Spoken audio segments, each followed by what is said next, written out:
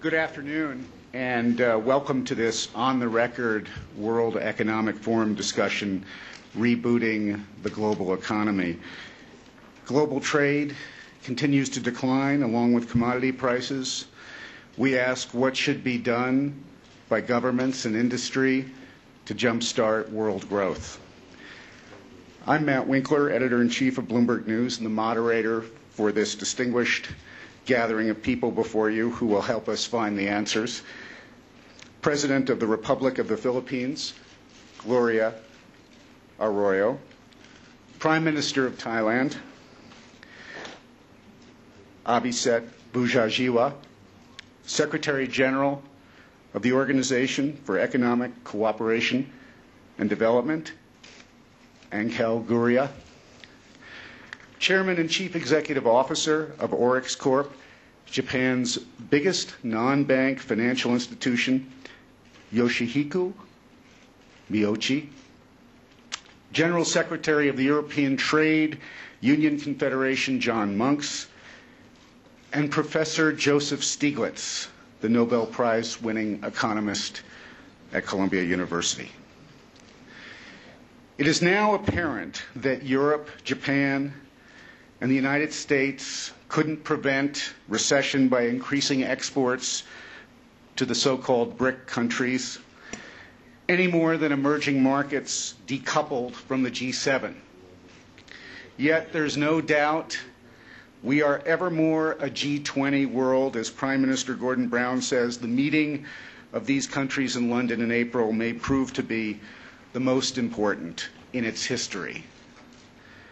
Earlier this week, my colleagues at Bloomberg News reported on International Monetary Fund figures for the global economy, showing little or no growth this year as more than $2 trillion of bad assets from the U.S. help undermine economies from Russia to the UK.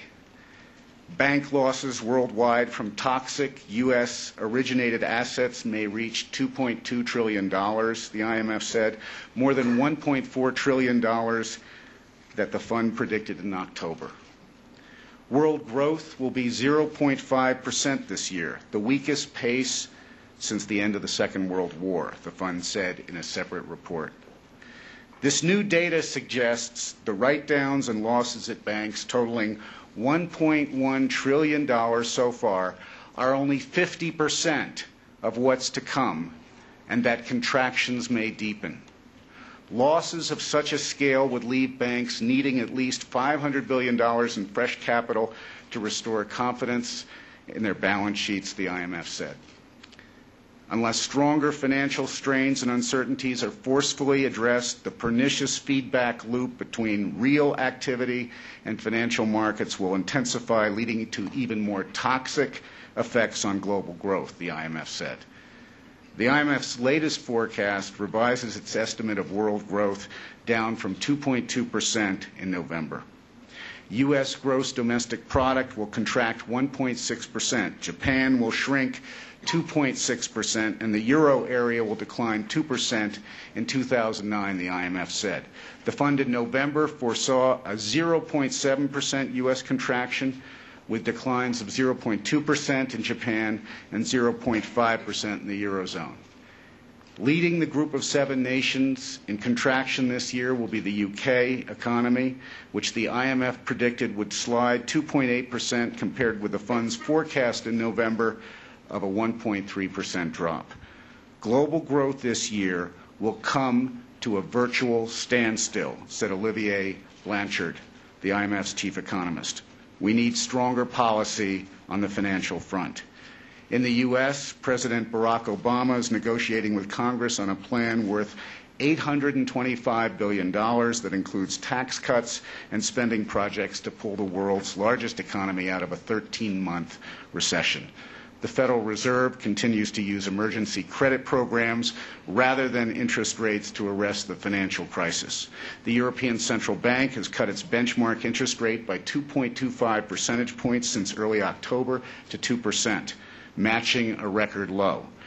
Governments are also beginning to ease fiscal policy as the 16-nation euro region suffers its worst recession since the single currency began trading almost a decade ago. Advanced and developing countries need to be given more supportive of demand than they already have been, with lower interest rates and fiscal stimulus, the IMF said.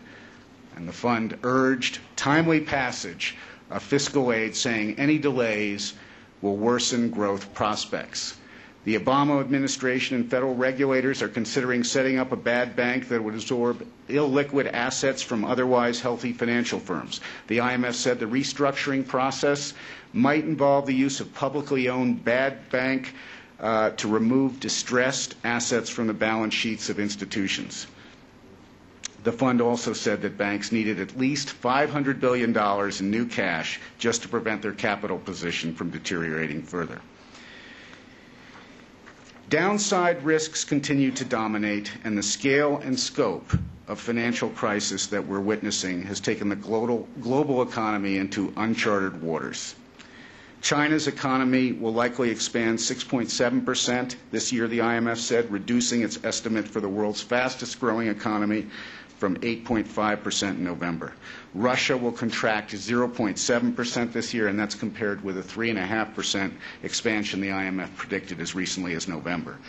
The IMF report said inflation in advanced economies may fall to a record low of 0.3% this year from a prediction of 3.6% in November. The average price of oil may be $50 a barrel this year, the IMF said, less than the $68 a barrel that was forecast just 3 months ago. Companies around the world are cutting workers by the thousands, and they're raising the risk of even weaker consumer spending. SAP in Germany, the world's biggest maker of business management software, said it will lose more than 3,000 jobs this year. Caterpillar, Sprint, Nextel Corp, Home Depot, ING, all were a part of a string of companies that said they would eliminate 74,000 jobs during the past week. So as we begin the year, we see globalization without global governance. Yet nobody can be independent, as even here in Switzerland, during the banking crisis, it is said the traditional notion of Switzerland doesn't exist anymore. Mr. Gurría, as Mexico's former finance minister and minister of foreign affairs, you have as much experience dealing with economic calamities on a bilateral and multilateral basis as anyone. Where are we right now, and what is the tactical need that G20 need to do as we begin the second month of the year? Well, I think given the paragraphs that you've been reading, I told John this, don't go out and rend your clothes, sir, at least let's not do it publicly. I am more encouraged than when I arrived here, and basically because we know the numbers. We knew what was happening. The numbers are going to get worse as the year goes by. That was in the cards. The question is, what do we do now? And what I find is that there's great awareness and there's great disposition to act in cooperative and in coordinated fashion. And the famous phrase of Gordon Brown in the Labour conference of whatever it takes seems to be, very frankly, the order of the day and shared by the rest of the leaders. So, as I say, I'm more encouraged. Now, what will it take? I think it'll take 3 or 4 things. The first one is get the banks back on their feet and lending. It's not only sufficient to get them, out of the bankruptcy process or bankruptcy threat. Get them to lend. Because without the lending, it's not, the recovery is not going to happen, the conveyor belt is not going to work. There was massive failure on the regulatory side, supervisory side, corporate governance side, risk management side. Let's fix that simply to make sure that it doesn't happen again, not to apportion blame, but mostly to get the banks working again. Now, this question in the newspapers today about the bad bank and the good bank, it's not a theoretical question. We were going to buy, with all those packages, we were going to buy the bad assets, remove the radioactivity, and then we were going to capitalize the good banks. Now, we didn't. We changed course suddenly. In the United States in particular, they decided to go for the capitalization without removing. Now, they found out that those radioactive assets continue to emit the ugly light. It's a Pac-Man. You know, it's eating the capital that you throw at it. You got to take it away. You got to separate the two in order to get capitalized and recover the confidence in the banks. Otherwise, the funding of the banks themselves is not going to happen easily. This is why the massive return to central banks of all the liquidity that massively is being injected every day by the central banks in the banking system. So that's a very obvious thing to do. And the bad bank and good bank means eventually there's going to be losses that have to be taken. Yes. But that was the idea in the beginning. You know, in Mexico we took about 18% of GDP losses when we had this type of problem. But then you got it going. So this is what we have to do here. The second thing, the other thing is that these packages that we're doing, are they big enough? We don't know. Very frankly, we can come back to the well if they weren't big enough. But there's 1.5%. The fund probably said it's 2%. They need 0.5% more. Well, we'll see, but I'm more worried about the quality of the stimulus packages, the targeting, so that it have the most effective bang for the buck type of thing in terms of recover the activity and jobs. This crisis is about jobs. You know, the ILO says 20 to 50 million jobs. Well, that's a bit of a variance, you know, there. But let's take the middle ground. You know, take 35 million.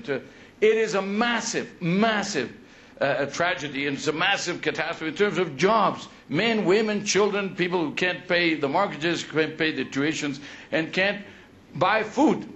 And that is something we should not lose track of. And this is why political leaders have to intervene in the process and make that macroeconomic stimulus as good as possible. They have to be big, yes, but they have to be smart also. But does everybody have the same capacity? No, because some people are starting with 2% surplus and some people are starting with a 3 or 4% deficit. We already know some of the countries are going to go to some of the biggest economies in the world, close to 10% deficits. How do you solve that in terms of confidence? Well, basically, the kinds of things that are being done in Germany, where it said, we're going to have the biggest deficit ever. We don't like it. It's a tough political decision. But now they're talking about a balanced budget amendment in the Constitution. Ah, well, that bridges the thing very well. And it even gives credibility to the short term to a much greater extent than if you just leave it alone and say, what are we going to do next? In the UK, they announced that a reduction in the VAT may be reverted later, or some other taxes may be modified in order to recover the debt, the increase in the debt and the revenues that is going to be lost. That is as important as the packages themselves, because today there's a lot of debt. But I mean, countries are being downgraded. Countries which for a decade had a surplus are being downgraded by the rating agencies. I consider that a very pendular movement by the rating agencies, but it's happening every day. They of course have to do their own thing internally, but then last, we have these big stimulus packages that say it's going to be green. Well, yes, well, it's great. It's a great opportunity, and it's going to create the jobs. So let's take the political leaders at their word, and make sure that these are effective in those two senses. But also, let's not forget about our real medium and long-term duties and our medium and long-term missions, the ones we were embarking on before the crisis struck. How are we going to do the crisis? How are we going to do poverty? How are we going to do things like climate change if we can't do Doha?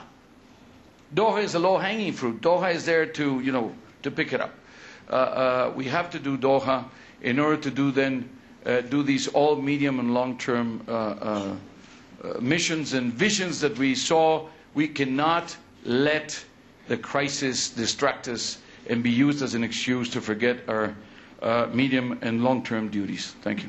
Madam President, as past chair of the Asiad, you perhaps have had a special Asian perspective on the importance of global trade that is reinforced by your own experience with remittances redistributed to the Philippines economy. What do you see as the best approach? Do we need to jumpstart the multilateral approach like Doha, or can we find comfort in a new regionalism of trade if we don't do Doha? Well, first of all, what's the best approach to rebooting the world economy? That's the title of our session today. And when you talk about rebooting the global economy, that suggests something pretty radical, because when you reboot a computer, you have to turn it off first.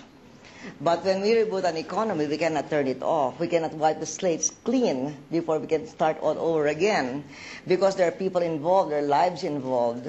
So what is very important here is that we must not neglect those who feel the hardship of the global downturn the most, and that is the poor. And any solution must take that into account. So in the Philippines, we took our bitter medicine years ago when we had our very painful fiscal reforms and financial reforms. So when the world crisis struck, we had the revenues to be able to invest in people as well as in infrastructure for the fiscal stimulus. And that is why in 2007 we had an 8% GNP growth, and in 2008 a 6% GNP growth. But having said that, and making sure that that any radical change is not at the back is not on the back of those who can least afford it, we do need radical rethinking in the world. Number one, we need a fundamental reform of the global financial regulation. Number two, Doha must continue, must be completed. And that is where the interests of the developing countries can take the rightful place in the global structure of the economy. And third, the G7 must expand into a G20 or even a G30.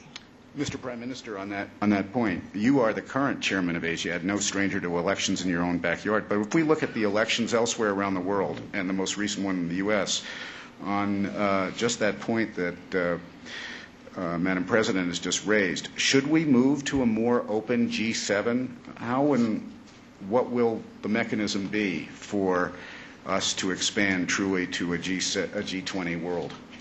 Well, first of all, I think this emphasis on coordination is essential.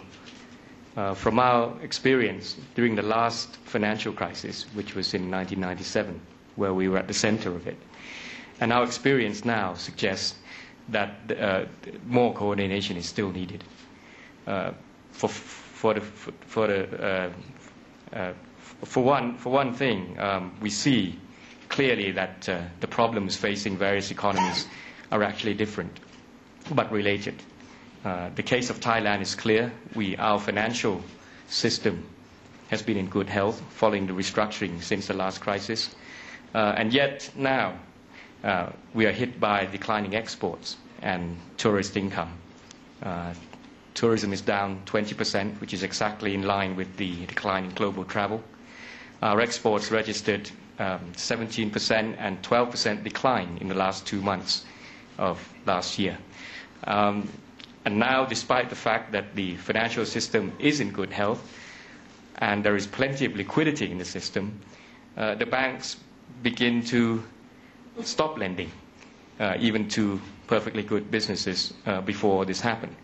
So while the major economies have to deal with the immediate impact of the financial crisis, many developing and emerging economies are now feeling the effect in the real sector. And there are, I think, some key lessons to be learned from the previous crisis, and some key thoughts in terms of coordination. First, every single economy will go through its own political difficulties in putting the stimulus package together, fiscal and monetary policy. The lesson to be learned is that you have to do things as quickly as possible. And sometimes that means spending a lot of taxpayers' money. But if you do too little, too late, you have to do it again and again. And it becomes more and more politically difficult when you try to do it the second, the third, the fourth time, because the public runs out of patience and begins to believe that all this isn't working. Secondly, because each economy will have its own timing for its package, what we might see are volatility in the movement of exchange rates and possibility of misalignment. Added to that, there will be a temptation to move to more protectionist mode, or even perhaps a temptation to try to depreciate your own currency to export your way out of the crisis. That's the last thing we need.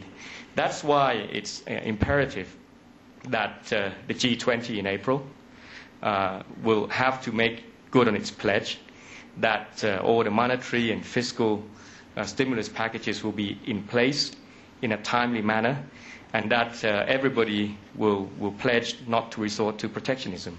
And they should push ahead with the Doha agreements, and the various regional groupings should do whatever they can, while at the same time recognize that the initiatives taken by various regional groups are not substitute for a more global effort at coordination. So I was encouraged by Prime Minister Gordon Brown's comment yesterday that the G20 will deliver on its promise, and more importantly that he's willing to open up the process so that all voices are heard.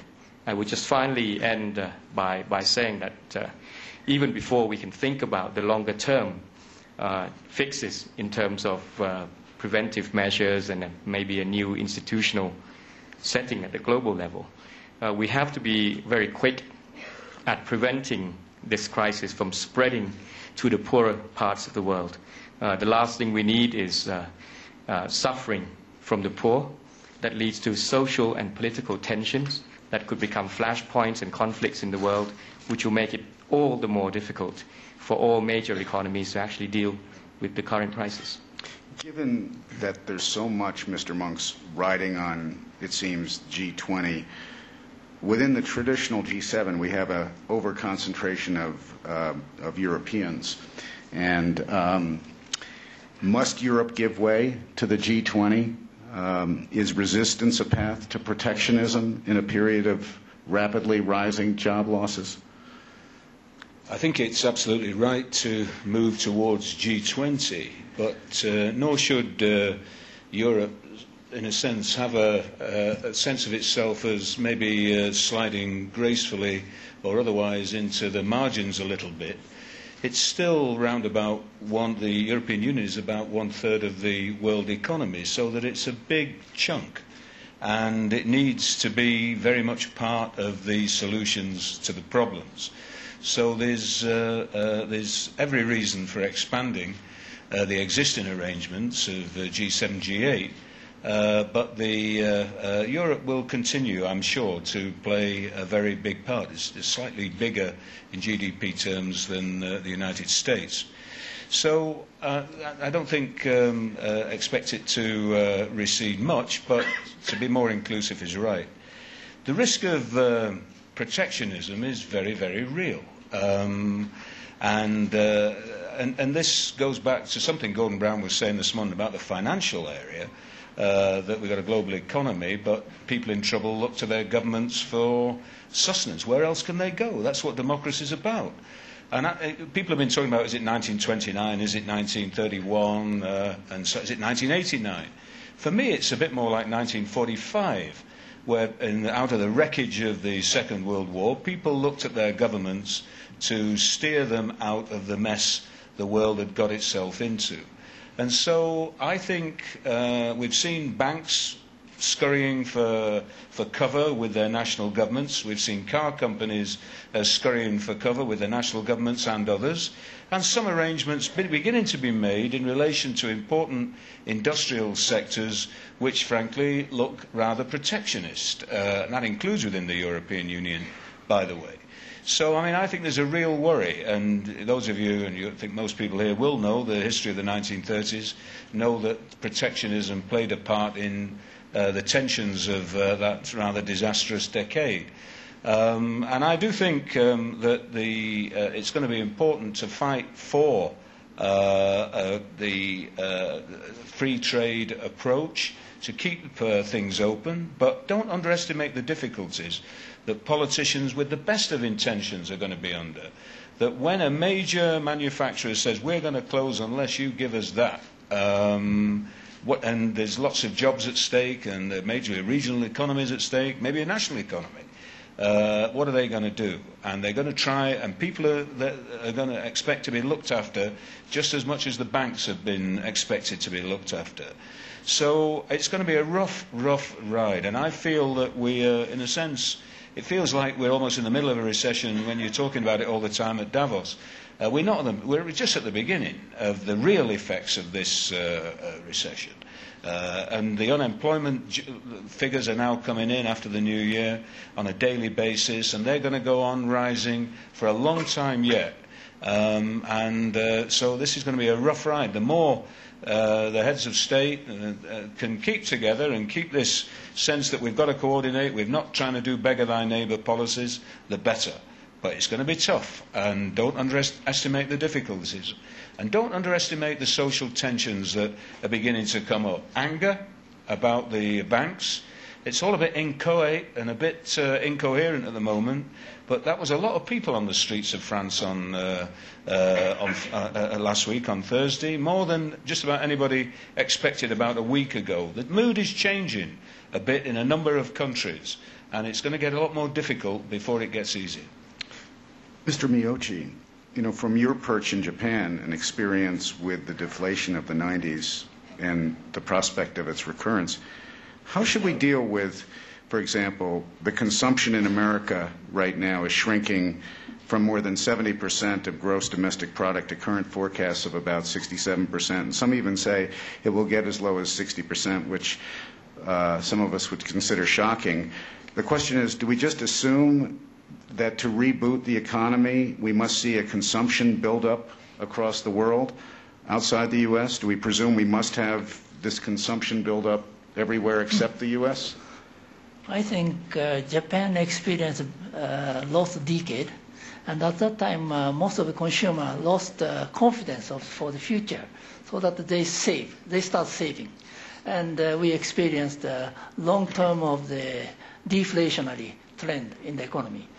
So if I don't think it applies to the U.S. economy today, but if U.S. consumers lost confidence, I don't think they will continue to consume like they used to do.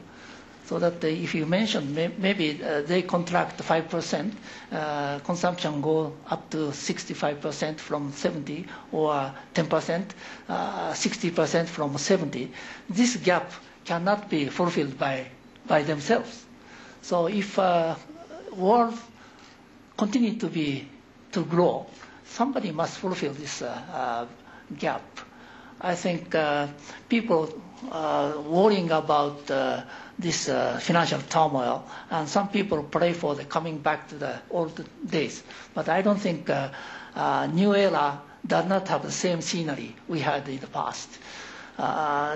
In the new system, I really like to see some small multiple engines like China, India, ASEAN country, Japan, become a little bit bigger engine for the world economy, and do not expect much from the United States.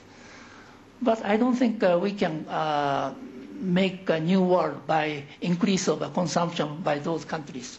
At the same time, we need to have a new investment, new type of investment. I think a new type of investment must connect with environmental solutions. For instance, many Japanese companies, they are suffering from a decline of export recently, but at the same time, they are trying to utilize their new technology and research power to apply to produce new products like hybrid cars, electronic motor cars, or solar electricity. So if we have a small number of other engines for the consumption purpose, and industry try to bring in some new products in the world which will clean up CO problems and also contribute to the future years, future young people. Professor Stiglitz, You have had an inside view as a policymaker in your previous role as chief economist at the World Bank, and you've never hesitated to identify the hazards of errant policy making during economic upheavals. You said earlier this week that stupidity was one of the causes of the current crisis. Stupidity on whose part? That's not a refined analysis, but on a part of everybody. Let me just give you a couple examples. One of the basic precepts in economics teaching the first course is there's no such thing as a free lunch. Many of the banks thought that they could, through high leverage, get a high return without risk. You take a 20, 30 to 1 leverage, a small percentage change in the price of your asset, and you're wiped out. And they were betting that even though it was clear we were having a housing bubble, that the prices wouldn't go down. But now we're talking about a decline in housing prices of 30% or possibly more. And that goes back to the depth of the numbers that you were referring to in the IMF numbers. We don't really know how bad, because if the prices continue to decline and nothing's been done about the foreclosure, those gaps are going to get even larger. The regulators also were stupid. And Greenspan almost admitted as much. They believed that people were rational, and they could self-regulation, which is an oxymoron, would work.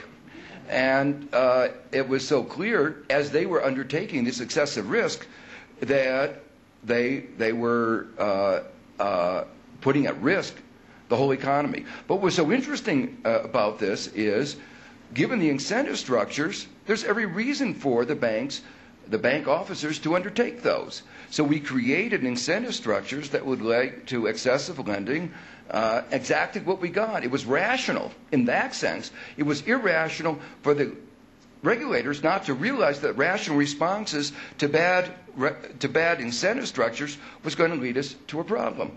But now, just to give you a couple more examples, right now, we finally learned that the pro-cyclical policies that the IMF imposed on Thailand in '97, Indonesia, all around the world, were bad. So we're having counter-cyclical policies, lowering interest rates, expansionary fiscal policy. But what is the IMF still doing in a number of countries, including some that are very strategically important, like Pakistan? Pro-cyclical policies, high interest rates, business can't get any capital, on top of the current crisis. So that's an example where they seem to be very slow to learn the lesson. Let me just give one more example. One of the other precepts that we give in, second lecture in economics, you shouldn't, bygones are bygones. You shouldn't chase good money after bad money. Well, just think for a minute. If we had taken the $700 billion we talked about in TARP and created a new bank, looking forward, not looking the past, but looking forward, and leveraged that just 12 to 1, that would have generated $8.4 trillion of new credit. No problem with credit supply if we have been forward-looking rather than backward-looking. Now, one of the ideas that I think is a bad idea is the bad bank. I know there's some disagreement on that. But the bad bank idea is just the new version of the old idea that was discarded, I thought, which was the cash for trash, where we would take on all the assets that no one else would touch, and somehow the government is a better garbage disposer than the private sector. This coming from a lot of people who believe that the government shouldn't do anything, that why government should have a special facility in garbage disposal. The new version of this is bulk buying garbage in bulk. So we buy huge amounts of garbage, and then we become a bulk disposer of garbage. Now, the problem with the new garbage, the experiences of the past are important, but the new garbage is different from any of the old garbage that we've ever dealt with. And that's because it includes these explosive, toxic derivatives. And think about what that means. We've given $150 billion to AIG, one company, And most of that money has disappeared. Now, that's one company. Now, we take on all those derivatives, and I don't know if you remember the numbers that were floating around, 20 trillion, 30 trillion, 40 trillion, and you put them on the U.S. taxpayer. We never had a responsibility. We had a responsibility for the S&Ls. We had deposit insurance. We never gave deposit insurance. We never said we would provide backstop for these credit default swaps. But that's what we would be doing, in effect, if we assumed all those bad assets onto the public balance sheet. So we have to figure out what to do with those and not put them on the public balance sheet. Our national debt has already increased from 5.7 trillion when Bush became the president to over 10 trillion. With this, even if we do the right thing, we're talking about several, $5-7 trillion more. If we don't do it right, we're talking about a national debt that is very hard to manage. And then you talk about the issue that several people have mentioned, tensions. Already in the United States have mentioned a cutting back on Social Security when we've been giving all the banks the money. We would have put Social Security on a sound financial basis for 100 years or more with the money that we've been spending on the banks. So now you're asking what the trade-off here, giving all the old age people in America security for the next 100 years versus bailing out a few banks. And that's the bad bank idea. And if you go ahead with that, I think it raises real issues about social values. Mr. Gurría. Gurría, do you agree that bad bank is an idea whose time has passed? I think, was it Churchill who said it was a terrible, democracy was a terrible way to run countries except for everything else. This is it's not good. It's not, we don't do it with a smile on our face, and we don't like to do it. It's done because it has to be done. The problem with the alternative is that the banks simply will not function. They will not do what they're supposed to do, which is they will not lend. And the reason, I wouldn't even call them toxic assets or the radioactive, because everybody thinks this is a package as a subprime. These are, I would call, illiquid assets that don't have a price, that don't have a market. And the reason why they continue to erode the capital and they continue to contaminate is because if there is no price and there is no market, they continue to be marked down all the time. And because of the accounting practices, the banks end up, without having, tested whether the asset is good or not, it bankrupt, effectively. And then the governments have to come in and put the money, and then because the assets are still there, the whole portfolio of the banks, not just the bad assets, continue to lose price. So the question is, removing the bad apples, I mean, it's a biblical thing, it's a classic, it's just and not because you like it, but because it's really the only way in which you're going to get a systemic service, which is it's not bailing out banks for everything. It's not, the shareholders can lose all their money. The problem is that banks leverage themselves because we allowed them to. This is a system we have built. 10 times, 12 times to $1 that the shareholders lose. And the other 10 times, because the deposit insurance systems are not big enough, we haven't created the depth, are now out there. And if you don't remove some of that, some of that paper, I agree that this is equivalent to buying garbage at bulk. The problem is we don't know if there is more garbage or less in the rest of the banks. And in order to get the banks to be funded and lend, you have to remove that part. You completely make the situation transparent. Eventually, in the combination of what price you buy them or how do you divide the losses, you will see if there are social losses or not.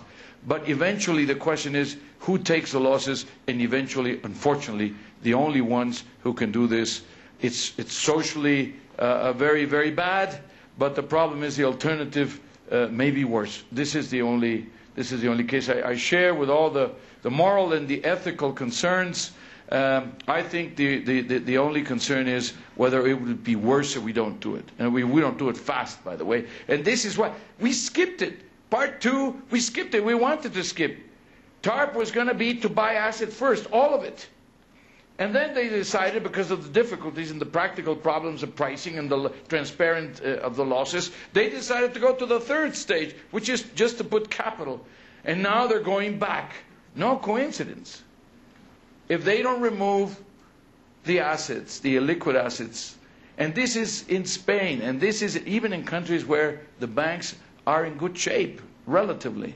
This is not just where there was subprime. Mr. Monks, you share the same perspective?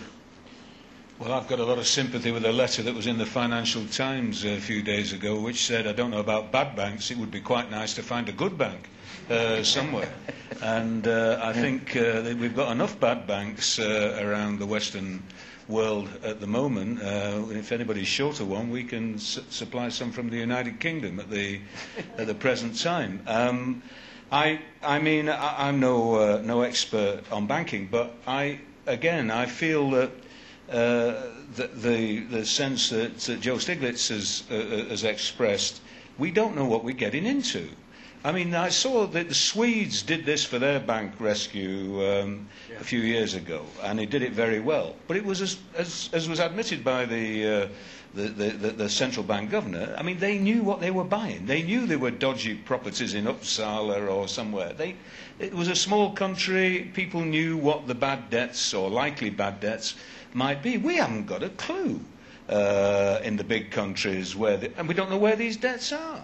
I don't think some of the banks fully know their exposure to the subprime market at the moment. I'm not sure they know their exposure to the business leveraging, the high levels of leveraging that are around, particularly private equity, a lot of which have to be repaid quite soon. Some of the private equity boom have got to repay. They don't know what's going to happen if unemployment rockets, as it might. How many people are going to be able to pay their credit card bills, and how many people are going to be able to pay their mortgages, and what repossessions will take place. They don't know. And the idea that somehow the munificent taxpayers standing with their arms open, give us your rubbish, and so on, I think is very dangerous. I come back to this point. We're beginning to get very close to straining the patience of the population and the voter and everybody else in this area. Our grandchildren will be paying some of these debts already incurred.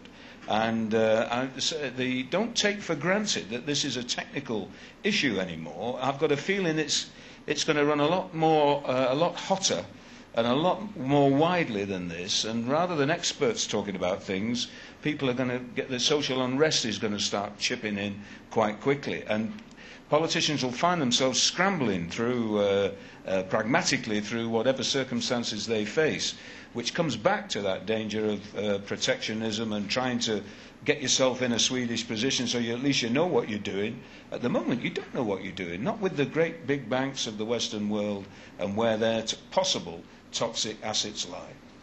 Madam President, when you hear all of this consternation and confusion, mostly within the G7, about bad banks and the difficulty in dealing with this unraveling financial system, mostly in the G7 economies, how do you have any optimism that we are going to move to a G20 regime when there's so much obsession at the moment within the G7 with its own peculiar problems? Well, as the others have said in this platform, the meeting of the G20 in April is going to be a very important meeting. So that's already one. That's already one indication how important and how useful the G20 can be. But we must even go beyond the G20, because we need to have represented in the coordinated policy making of the world diverse kinds of economies. Because if we don't have these diverse economies represented on the table, then perspective will be lost and new ideas will not be gained. And furthermore, it is ironic that the developing countries now are doing better than the developed countries. And yet, if they will not have a say in how to structure the world economy, that's really wrong. So we need to have the developing countries represented in a bigger way. They have something to share. How are they able to keep their countries resilient? They have that to share. And another way by which we make the G20 or the G30 more successful or assure its success is that it should be complemented by the regional alliances being consulted more closely and being meshed together among themselves. And Mr. Prime Minister, do you think you could identify, say, 3 policies that would capture the Asian response at this point to this global unraveling, especially in the context of this growing threat of protectionism? Yep. The first thing is the regional groupings must reaffirm their commitments in terms of keeping market access for all the partners. And the regional groupings should coordinate among different regions to make sure that there is also global coordination in terms of trade flows and in terms of macroeconomic response. The second thing that I think is important is that we mustn't lose sight of the real sector. Whatever the debates about the good banks and the bad banks, I can tell you that once, even if this was perfectly done, and you've removed all the assets, I don't believe the good banks will begin to resume lending automatically. There will be this environment of a risk attitude that will not actually facilitate lending unless additional steps are taken, for instance, some kind of guarantee schemes that may have to come not just from national governments, but also some kind of agreements between nations. That's important because if we take longer in solving all the financial side, at the same time we let the real economy slide, you will find that having cleaned up the first round, there'll be more bad assets. There'll be more businesses that would have been good but are now turning bad. And that brings us to the third point, which is whether there will be social tensions, whether there will be anger, especially with some of the inevitably controversial moves that people have to make, is ultimately, do ordinary people feel that the solution is working? If, after all the taxpayers' money is spent, you've cleaned everything up, but ordinary people don't see better prospects for their lives, I think there will still be anger. But on the other hand, if we manage to get all the countries through the crisis and ordinary people felt that the taxpayers' money had been spent to keep the system alive, I think there would not be anger and they would come to understand the necessity of all the actions that had been taken. Professor Stiglitz again, in your books, Civilization and Its Discontents, Making Globalization Work, you show why governments are essential in guiding the process of bringing greater prosperity to the world. As we move to this G20 world, what should that process be? And will the speed with which the subprime crisis spilled across borders prompt countries to raise barriers to capital as well as trade? Are we potentially at a tipping point that will turn the tide of global financial integration? Well, first, I think there are serious problems, and we see it already in the fact that there are capital flows going back from the developing to the developed countries. And you can understand that if the U.S. provides a guarantee in its depositors, but developing countries, even if they provided the guarantee, it won't have the same credibility. So, in effect, the subsidies, the guarantees, have made what was already an unlevel playing field even more unlevel. And the irony, in the G20 statement, they made a big deal about not having protectionist measures, but then in the stimulus package that the U.S. Congress, the House passed but has not yet gone through, there's a provision that only U.S.-made steel would be used. And that's obviously very, very disturbing, coming on top of a statement that from the G20 that they weren't going to engage in these practices. And I'd say on top of unintentional issues like the guarantees, which were not on it, intentionally unleveling the playing field, doing exactly that. Now, I think the G20 was a major step forward. It was effectively a recognition by the G7 that they didn't have the money, that the liquid money was in Asia, was in the Middle East, but we spent it all. So in a sense, it was a recognition of the new realities. But it has a number of flaws.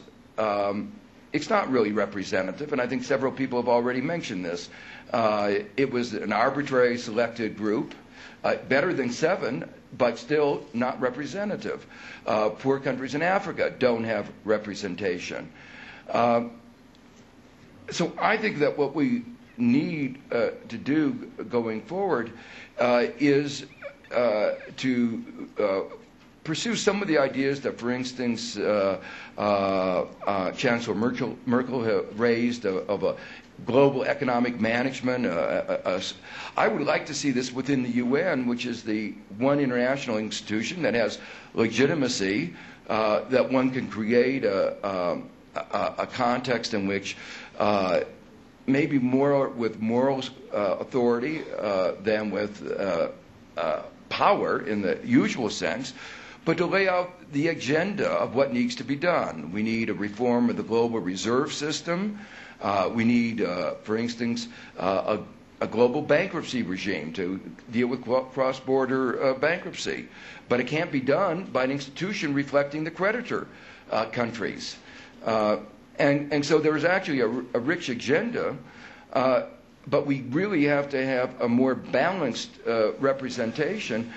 Several people have mentioned the Doha round, which began as a development round, but I can't help but point out that even though it began as a development round, it was really turned out to putting old wine into new bottles and had very little development benefits. In fact, in some areas it was having adverse effects on some developing countries. And even the World Bank recognized that the net development benefits were relatively little by the time we got to where we are. And in my book, one of my books, I point out it doesn't even deserve anymore to be called a development round. So we really need to get away from, there's all these statements about inclusive growth and having all the countries involved, but we have to have governing structures that reflect that. And we continue to have, in the IMF, the World Bank, the same ways of choosing the leaders, the same flaws that we've had all along. Can we answer some of the questions from the gallery here? Yes, sir. I think there are microphones, so. Yes, my name is Jacques Rogosinski. I work for Inter-American Investment Corporation in D.C. Professor Stiglitz was talking that the financial institutions, the financial system, was betting and taking very high risks. But were they doing that because they wanted, or they did that because of pressure that was exerted by shareholders that wanted higher and higher returns?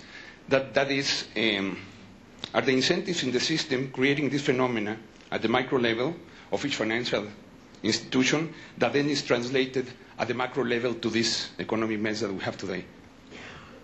Yeah, that's a very good question, because it highlights that the problem is not just a question with the financial sector. It goes fairly deeply into corporate governance. I mentioned before that incentive structures were given to the bank managers that led to bad lending practices, but it also goes to the problem that they had in shareholder value, short-run focus, that encouraged this kind of belief that we had to get shareholder returns up without real recognition of the risks that they were undertaking. So it really is a quite comprehensive indictment of the way the market economy has been working. Yes, sir. In the front row.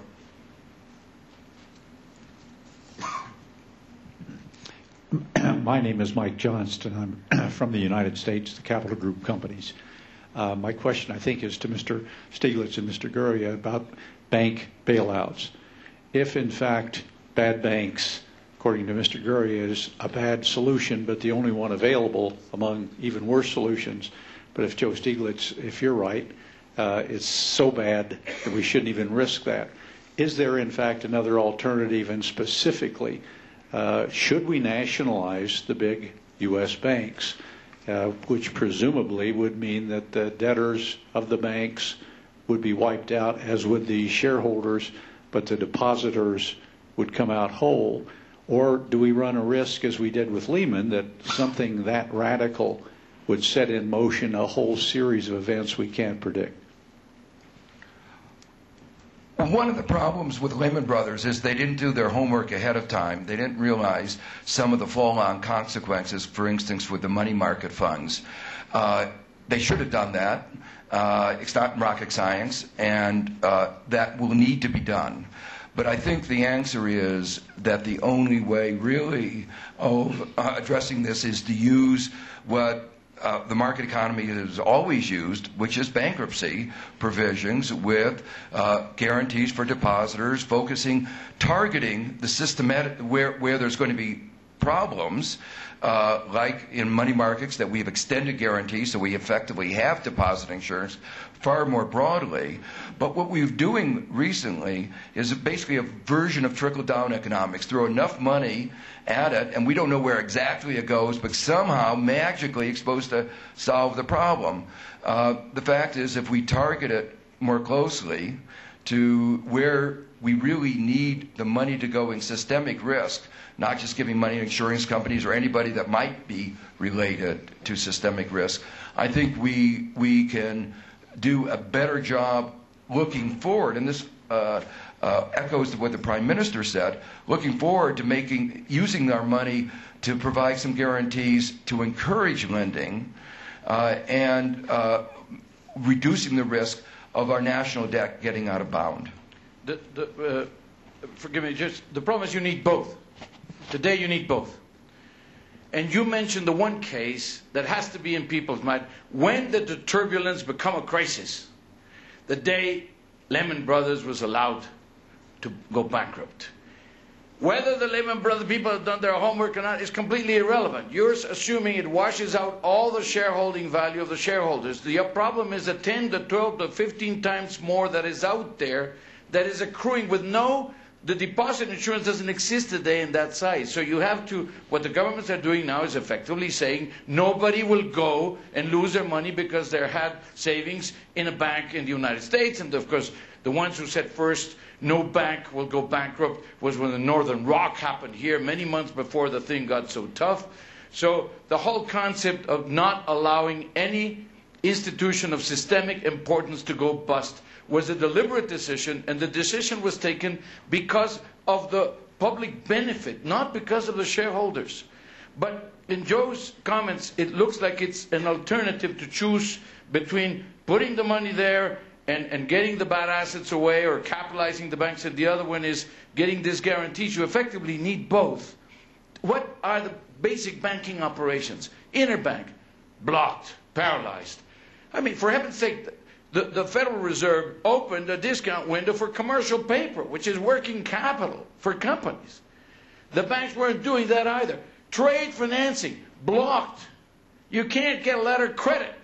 You can't get Exim banks to get the bank in the first tier to lend the money. Now Exim banks are getting 50, 60, 70, 80, now 100%, and you can't even get a bank to fund with a 90% guarantee.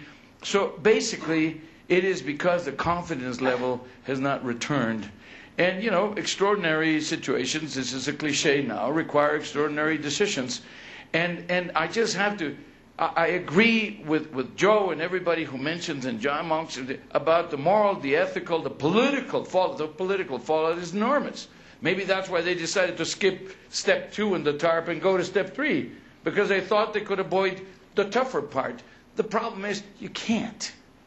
You can't. You got to face the music, and eventually somebody has to take the losses. It's the only way to jumpstart the economy and get it all back. And it's for what? It's not to get the banks. What happens if a bank is closed or up? But nothing. It's to get the economy moving. It's to get the jobs back. We have a question back here. I'm Nelson Schwartz of the New York Times. I have a question for Mrs. Macapagal Arroyo and Senor Gurría. Given your experience in developing economies, I'm curious if you're concerned about the United States approach here in terms of the amount of borrowing. It looks like Washington is about to embark on more than $2 trillion, and whether that will crowd out funds available for countries like the Philippines and for Mexico. And at the same time, there seems like there's some signs of protectionism, and I'm curious, again, from emerging countries, how you feel about that, especially when it was U.S.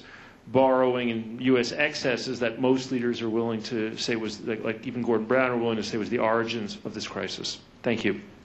Well, with regard to the credit market and the crowding out, actually, as far as the Philippine government is concerned, we've already financed our needs for the rest of the year. So we're not worried about that. And as far as the private sector is concerned, we have a lot of liquidity in our Philippine banking system. In fact, in our fiscal stimulus package that we have, the private banks are going to be a very important part of it. What I'm saying is that internal strength is very important to protect ourselves from external shocks. And part of that external shock would be the disappearance of all these funds available to us if a giant like the United States would take it. So fortunately we've done our homework, we've taken our bitter pill, and that's why what we want is for America to do something, because the last thing we want is for America to do nothing. You may debate on what should be done, but the worst thing is for it not to do anything. Now, the other question was with regard to, what was it? The idea, I'm curious how much anger there is in the Philippines of just that this originated in America with American excess and American too much American borrowing, and whether the rest of the world pays the price, but we can print dollars. Yes, yes. Well, of course, we know that America is by far the biggest economy, single economy in the world, and we would have wished that this didn't happen. But Filipinos love America, and what we can say is that it's so easy to have 20/20 vision on hindsight. When all this easy money policy was was very good for the world, for everybody's GDP and our GNP, because we have a lot of remittances coming from America, it was all fine.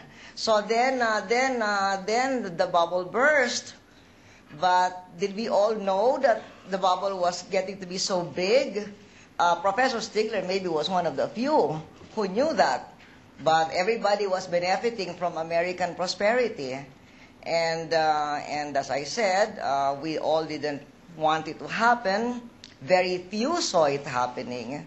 So it's not a time for blame tossing. It's a time for looking for the solution. We have a question here.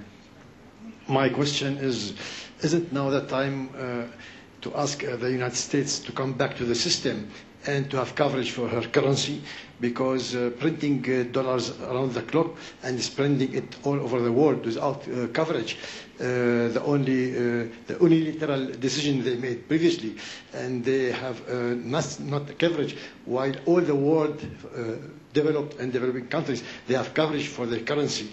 The only one is the United States have no coverage and continuing the same. Is this possible, fair and just for being America like this? Thank you. A quick answer to that question. Can I echo the president that we don't want to get into this business of blame game, and we want action taken.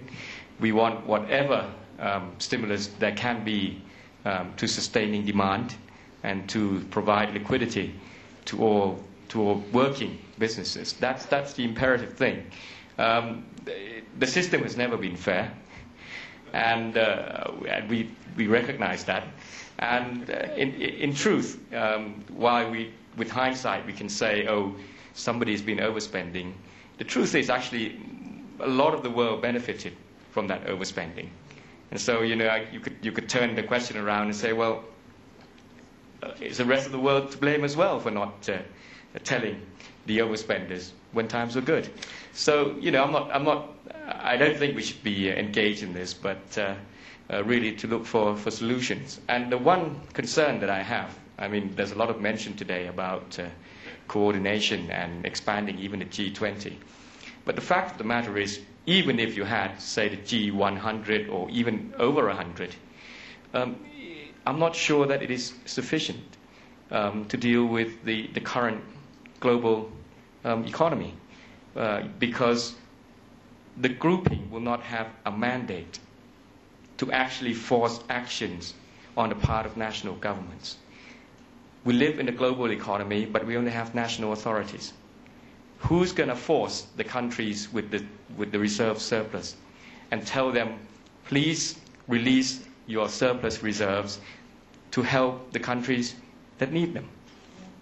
Unless we can come up with that kind of system and governance, which is going to be extremely difficult because of the implications on sovereignty and democracies and national democracies, that's a tough one to crack. Even Professor Stiglitz's suggestion that the UN takes this on. Well, even on matters of security, do we believe that the UN is powerful enough to enforce what is needed when a crisis comes and somebody has to actually take the hard decision?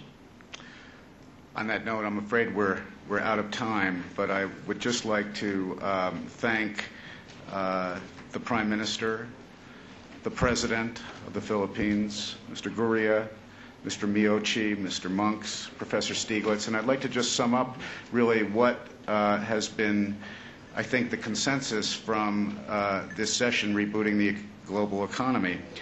While there is disagreement about what form the healing process will be, there is a consensus that the credit markets need to be repaired and will be repaired in the months to come, that G20 is essential to that process, that job creation is also considered essential to that process, that global financial regulation has come and is needed, and completing Doha with an emphasis, as Professor Stiglitz said, on the developing countries increasingly. And let's just remember that what got us here was that there was a combination of mishaps on the banks and banking industry, regulators, and the government. Unfortunately, you could ask the question, what else is new? But may everybody have a good year. Thank you very much.